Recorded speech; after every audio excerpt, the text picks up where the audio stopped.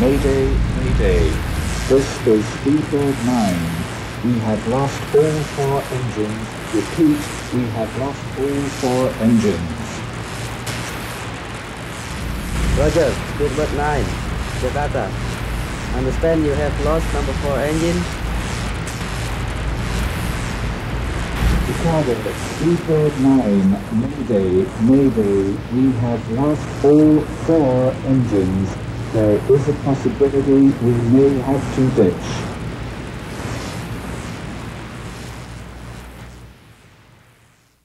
Four engines, of course, don't fail.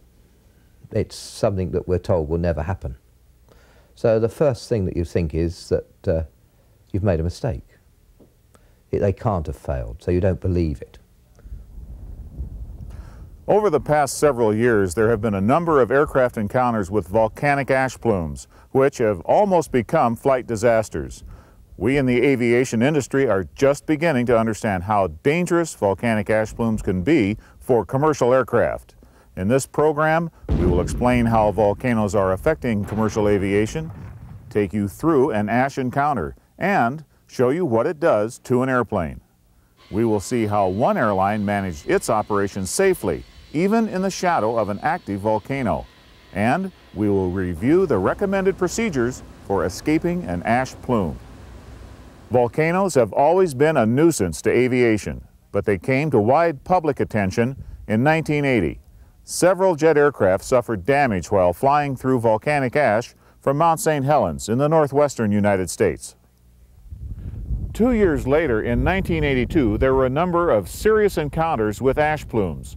Among these incidents were a British Airways 747 that flamed out all 4 engines during a nighttime encounter with the ash plume from an Indonesian volcano. We'll hear from the captain of that flight in a few moments. 2 other 747s experienced engine problems during similar ash encounters in Indonesia, one in 1982 and another in 1985. In 1989, a 747 experienced a 4-engine flameout during an encounter with ash from Mount Redoubt in Alaska. Other eruptions in Indonesia, Japan, Italy, and the United States also led to damaging encounters.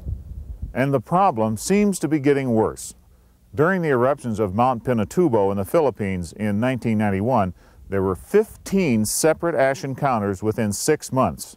Clearly, we need to be better informed about volcanoes and the hazards of volcanic ash. Volcanoes are the locations where molten rock or magma from the Earth's interior erupts at the surface. Such lava flows provide one of nature's most awesome spectacles. But when the magma explodes through the crust and is ejected into the air, it is a very real threat to aviation. The exploding magma forms huge billowing plumes of pulverized rock. Each year, about 60 of the world's volcanoes produce eruptions. Of these 60, about 10 will produce ash plumes that will reach the cruise altitudes of commercial traffic. That's about 1 potentially dangerous ash plume each month, somewhere around the globe. And about once each year, one of those 60 active volcanoes will have a major eruption, violent enough to send shattered rock into the stratosphere, where high-altitude jet streams can spread the ash all the way around the globe. To help us understand the relationship between volcanoes and aviation, let's consider where volcanoes occur.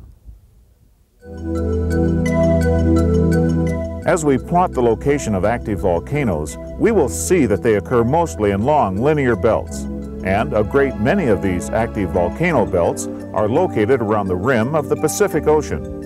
This hotbed of volcanism is known as the Pacific Ring of Fire. It includes active volcanoes of Micronesia and the Philippines, and more than 100 active volcanoes in Indonesia.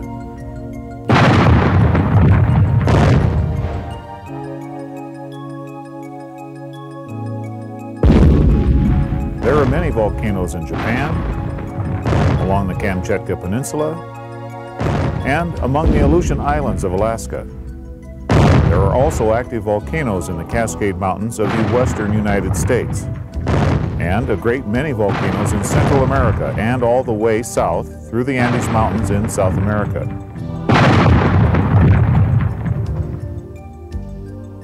Other volcanic belts are located in Italy, home of the famous Mount Vesuvius and Mount Etna, in East Central Africa, and in the Caribbean islands, where there was an eruption of Mount Pelee in 1902. But the volcanoes of the Pacific Ring of Fire are of greatest concern to commercial aviation, because many of the standard air routes pass right over these active volcanic regions, and many more are within reach of ash plumes generated by these volcanoes. To understand why volcanic eruptions are so hazardous to commercial jet aircraft, let's review some characteristics of volcanoes. Volcanoes vary widely in type and size, and the same volcano may have different types of eruptions at different times. About 3/4 of the world's active volcanoes have explosive eruptions that might affect aviation. The majority of explosive volcanoes have relatively small eruptions that produce only modest ash plumes, such as this one from Sakurajima volcano in Japan. Such eruptions may occur frequently, but only last for a few minutes, and the plumes seldom rise more than 25,000 feet above the volcano. The resulting ash is only a concern to aviation if there are airports nearby. The significant danger to aviation comes when a volcano has a major eruption, one that blasts shattered rock into the stratosphere and lasts for hours. For example, Mount St. Helens exploded violently in 1980, blasting more than 500 million tons of pulverized rock into the air. That eruption continued for more than 9 hours. During such explosive eruptions, the superheated ash column can rise vertically at rates exceeding 3,000 feet per minute. Within the first 30 minutes, the St. Helens ash column rose to 90,000 feet and spread out into a mushroom-shaped plume almost 50 miles across.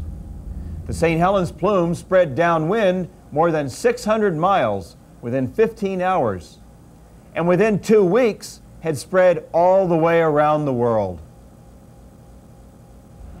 Mount Pinatubo in the Philippines erupted in 1991. The Pinatubo eruption was 10 times larger than St. Helens. The ash column rose to an altitude of 100,000 feet, and the plume spread downwind across the ocean and past Singapore within 12 hours. Giant plumes such as these can affect air traffic thousands of miles away from the volcano. To understand why volcanic ash is such a hazard to aviation, let's take a closer look at it. Volcanic ash is just tiny pieces of rock, ranging in size from sand to an extremely fine powder. The very fine ash looks and feels a lot like soft talcum powder, but it's composed mostly of silicate minerals and glass. If we take a closer look at some typical ash through the microscope, we can see the rock particles and shards of glass. Note that many of the particles have very sharp edges.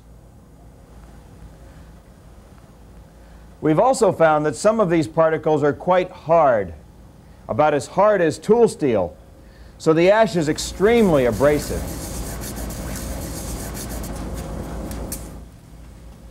And here's another surprise. If we heat the ash up to about 600 degrees Celsius, it melts. This glass paperweight was made entirely from melted St. Helens ash.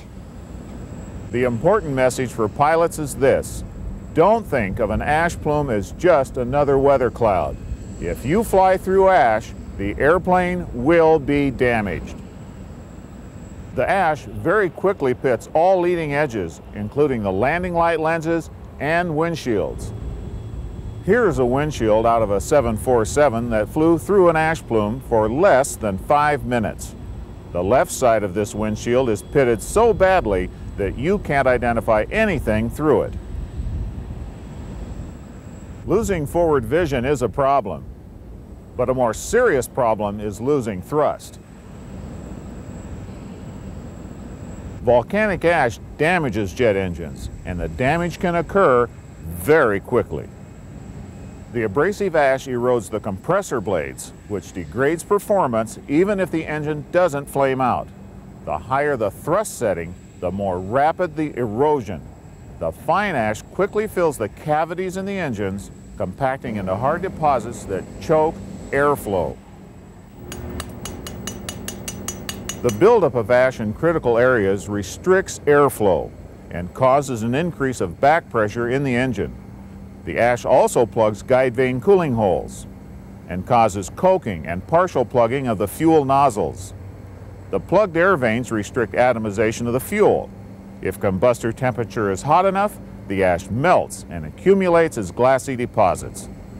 It is important to understand that engine combustor temperatures at thrust settings above idle can be hot enough to melt the ingested ash. Here are typical combustor exit temperatures for a high bypass jet engine. If we superimpose the melting temperatures of volcanic ash, it is apparent why ash melts at higher thrust settings. Actually, the melting temperature of ash depends upon particle size. Particles smaller than about 50 microns will melt even at flight idle. About 75% of particle mass in an ash plume is larger than 50 microns and therefore below melting temperature at flight idle. The combined effects of blade erosion and restricted airflow cause engine surge and very quickly engine flameout. And the ash-clogged fuel nozzles will make the engine very difficult to start. In addition to engine damage, the fine ash clogs oil filters, plugs the pitos, enters the bleed air system, and contaminates the fuel tanks. To better appreciate what happens when a jetliner enters an ash plume, let's consider an actual incident. On June the 24th, 1982, I was captain on the BA-9 from Kuala Lumpur in Malaysia to Perth in Western Australia, Boeing 747-200, Rolls-Royce engines. Well, it was an absolutely normal flight up, and we'd had our dinner and we got out across the Indian Ocean. I looked on the radar, nothing ahead, and I left my seat to go back to the toilet. And I hadn't been down the stairs hardly when I was summoned back up on the flight deck. And as I ran up the stairs, I saw smoke, or what appeared to be smoke, coming in around the floor inlets. And I rushed up on the flight deck, and the other two, my flight engineer and my co-pilot, were in fact watching a beautiful display of St Elmo's fire. But this St Elmo's fire began to develop and develop. And then the first officer looked back and he said to me, "You look back in your engines and tell me if there's a bright light in there." And I looked back, and sure enough, it was like a magnesium flare burning behind the fan. And then our attention was drawn back inside because the flight engineer said number 4 engine had failed. So I looked back in, and sure enough, it had failed. So I ordered that to be shut down, which he and the first officer did according to the procedure, doing the memory drills, and then he pulled out the checklist. And I know from looking at the tape since that took them 30 seconds. And as soon as he'd said that, he then said, "Number 2's gone, number 3's gone," and something like, "Oh, golly gosh, we've lost the lot."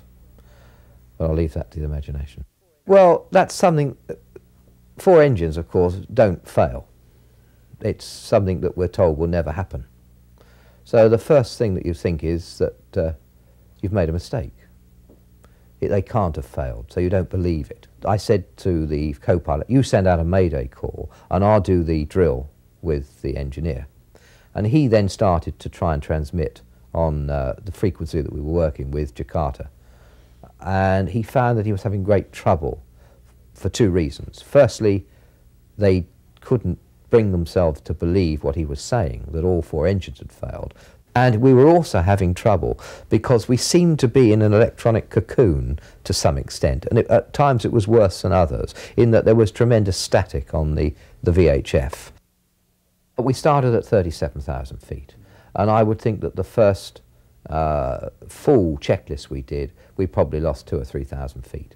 I can't remember at this stage how often we did it and how many times we did it, but I would think we probably did the full checklist on the way down, from the 37 down to the 12.5, probably 20 times or so. Well, we got one engine started at about 13,000 feet. It took another minute and 20 seconds to get number 3, I think it was, going, and then 1 and 2 came in with a gigantic roar about 20 seconds later. But number 2 engine then started to surge, and badly surge. It vibrated and it surged, and it boom, it went boom, boom, and the aeroplane was lurching from side to side. And I did actually think it might shake itself off the wing, so I eventually shut it down. And we got over the beacon, or over the airfield, at 10,000 feet, clear of the high ground, and we just had to let down out to sea in a teardrop pattern and come back in for a right base at about 2,500 feet towards Jakarta. However, when we turned into the runway and established on the localizer, I then became aware that this sort of bloom on the windscreen, in fact, as you looked into the lights, made it totally opaque. And you could see forward only poorly through about a 2-inch strip down the left and right hand sides of the front windscreens. So I had then to sort of stand up, half stand up, peer round the edge, fly this aeroplane on 3 engines with a bit of rudder on, down the approach. And I really didn't sit back down in the seat properly until about 100 feet over the threshold. And I remember remarking, oh well, we're not going to die now. And the aeroplane landed itself. It just kissed the earth. In this particular incident, the crew had no warning the volcano was active. The British Airways incident occurred at night, and even though Golengung volcano had been erupting for 3 months, there were no NOTAMs for international carriers. This points out that it is very important to report volcanic activity. Another reason why pilots might inadvertently fly into an ash plume is that the plumes don't always look dangerous. An ash plume can look just like a weather cloud. For example, if we saw a boiling black plume like this, there's no way we would fly into it, right?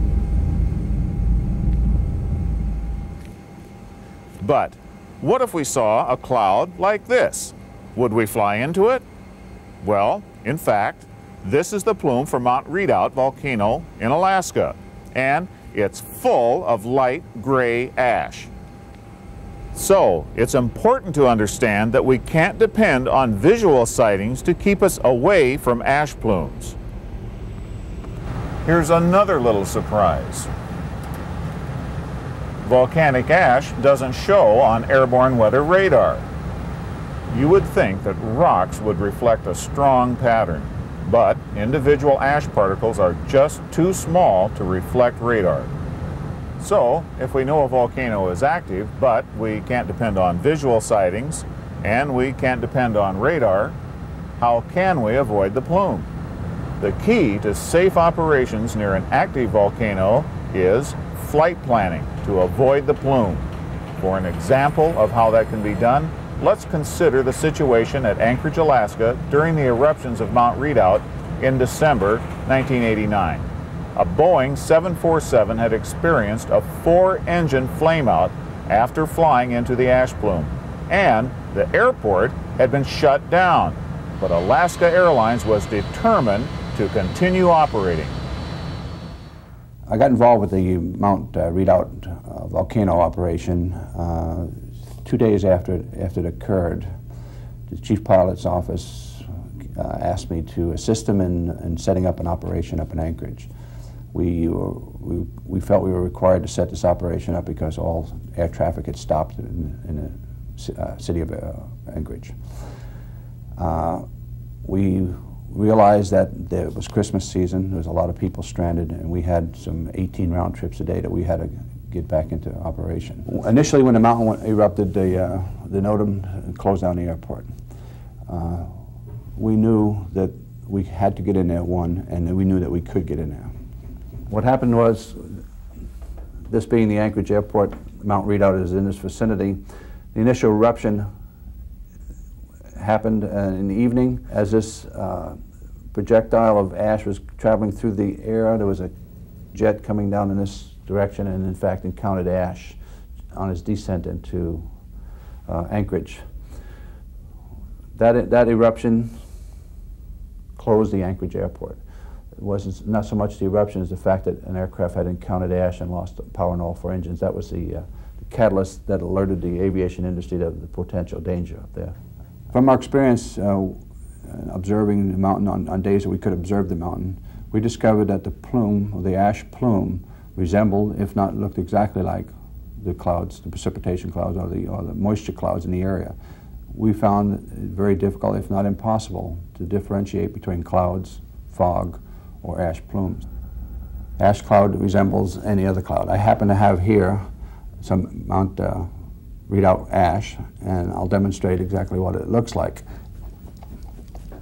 It resembles fog, it resembles moisture in the clouds. It's very difficult to tell. What we did, we didn't avoid the ash, we just flew where there was no ash.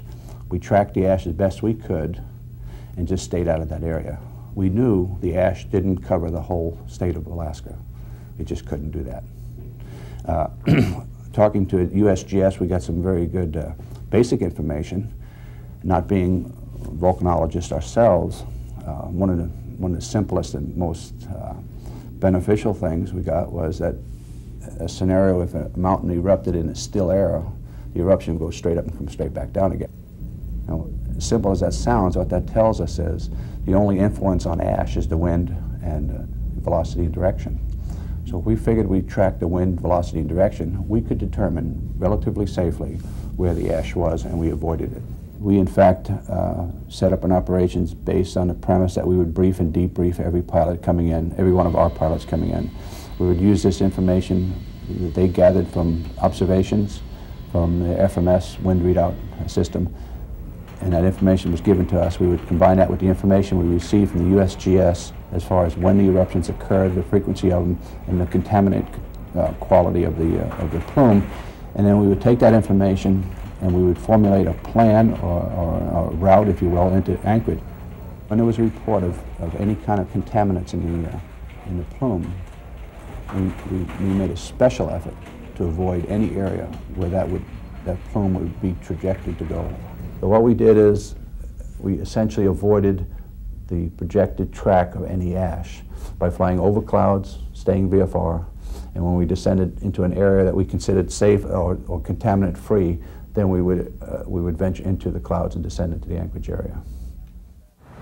Considering how hazardous ash plumes are for jet aircraft, it is obvious why it is so important to track where the plume is moving and avoid flying into that area. But what if you inadvertently fly into a plume that you didn't know was there? Let's review how to recognize an in-flight ash encounter and then go over the recommended procedures for escaping an ash plume. At night, there will be heavy static discharges on the windshields and a bright glow in the engine inlets. This is an actual test of ash being injected into an operating engine.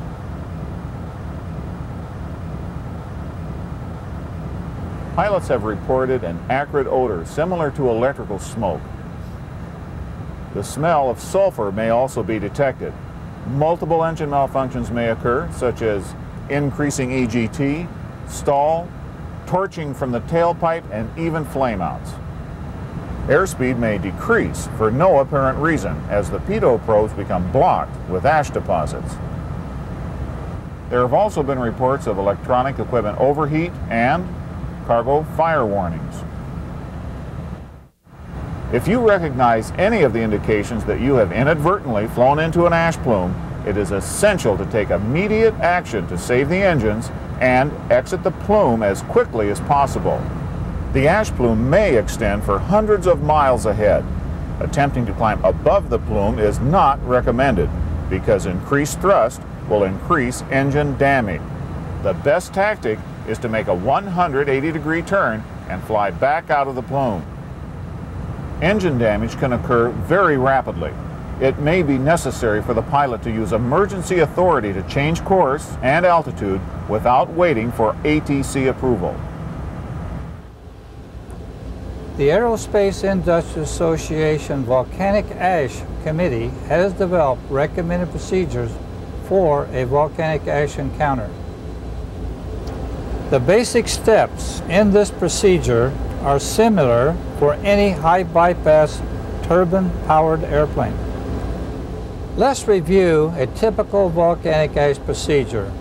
As an example, let's demonstrate the procedure in a 747-400. The first action is to exit the plume as quickly as possible. The steps in the checklist are to reduce engine damage. Disengage the auto throttles to prevent the system from increasing thrust, and retard the thrust levers to idle to reduce engine damage. Turn on ignition switches to provide ignition source in the event the engines flame out. For those airplanes with auto ignition or auto start, the system should be on. Turn on all air conditioning packs in high flow and turn on engine and wing anti-ice to increase engine stall margin.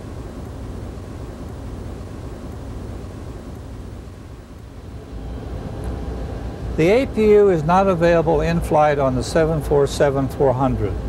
However, on those airplanes where the APU is available in flight, it should be started to provide backup electrical power in the event engine generators trip off. If engines have flamed out or are in a non-recoverable stall, or if EGT is increasing beyond limits, shut down and restart. Activate ignition to prepare for engine restart. To clear the engine from a stall or high EGT, temporarily cut off the fuel. As soon as decreasing EGT indicates the engine has been shut down, a restart should be attempted. Ash-damaged engines may not start until clear of ash and airspeed and altitude are within the start envelope. Engines are very slow to accelerate to idle at high altitude. The very slow acceleration may be misinterpreted as an engine malfunction or as a hung start, even though the engine is actually starting. As long as the EGT is within limits and the RPM is increasing, try to be patient. It may take 2 minutes for the engine to come up to speed.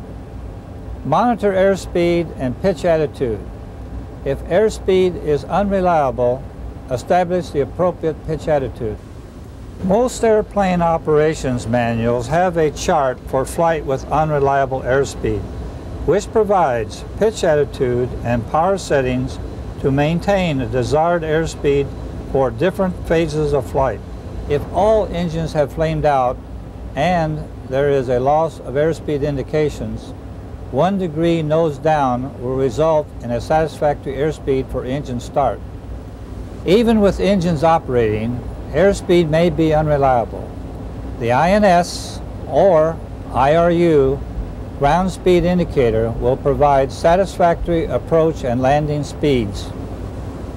And ground speed may be available from approach control during landing.